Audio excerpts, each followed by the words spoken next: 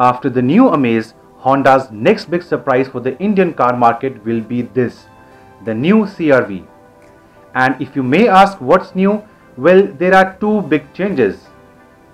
First is the new third row of seats that makes this a 7-seater, and second is the 1.6-liter diesel engine that will be offered with the 9-speed automatic transmission. The 2018 CRV also looks a lot different, bigger and better we say. The headlights are sleeker and there is more chrome up front, something we are getting used to on Honda cars in India. And yes, you also get LED treatment for both low and high beams.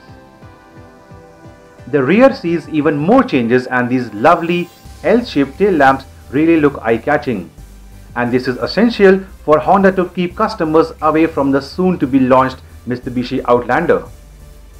Talking of the rear, the CRV now comes with hands-free access to the tailgate. The big news is that the CRV will finally get a diesel engine.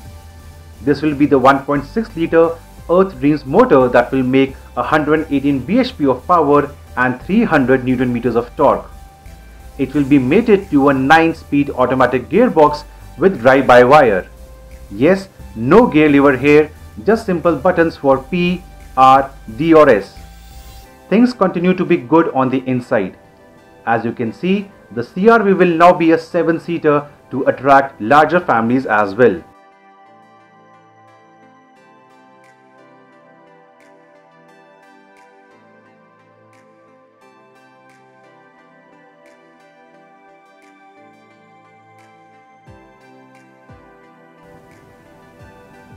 The dark theme cabin looks premium and gets wooden inserts on the door pads, the front fascia and even around the cup holders.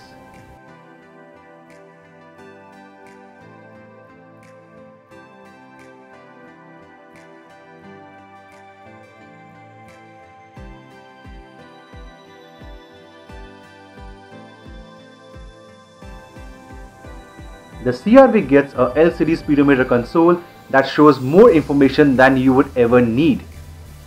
Paddle shifters are also offered with the 9-speed auto transmission gearbox. The CRV continues to be a very thoughtful SUV. From multiple ports including HDMI, 2 USB points with 1.5 and 1 ampere options and even a 12-volt power outlet, you also get a frameless 7-inch screen. The infotainment supports Apple CarPlay and Android Auto. The top-end versions will also get powered front seats for both driver and co-passenger. The 2018 Honda CRV will be assembled in India and should be in showrooms well before Diwali, with prices starting at 25 lakh rupees for the petrol models and approximately 28 lakh rupees for the diesel lineup.